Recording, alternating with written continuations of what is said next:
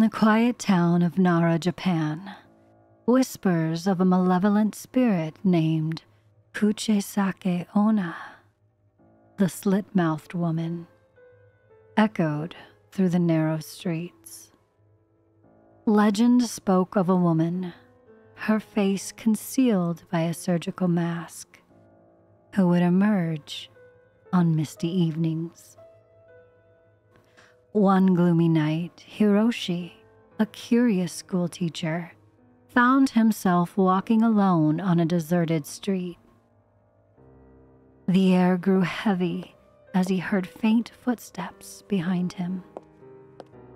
Turning, he glimpsed a woman in a long coat and a mask, her presence sending shivers down his spine. Kuchisake-onna approached with a measured pace. Her voice, muffled by the mask, asked, "Am I beautiful?" Hiroshi, torn between fear and politeness, cautiously replied, "Yes." The masked woman's demeanor shifted. Slowly, she unveiled her face, revealing a grotesque mouth sliced from ear to ear. "How about now?"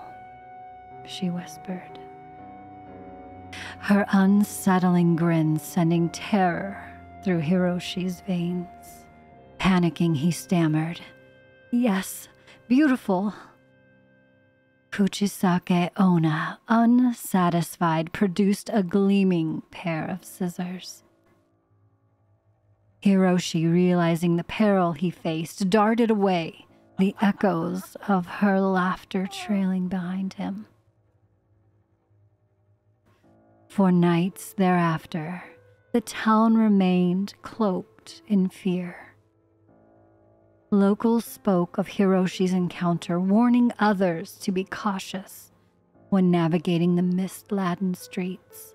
Kuchisake-onna, the Slit-Mouthed Woman, continued her haunting quest, her twisted legend forever etched into the chilling tales of Nara.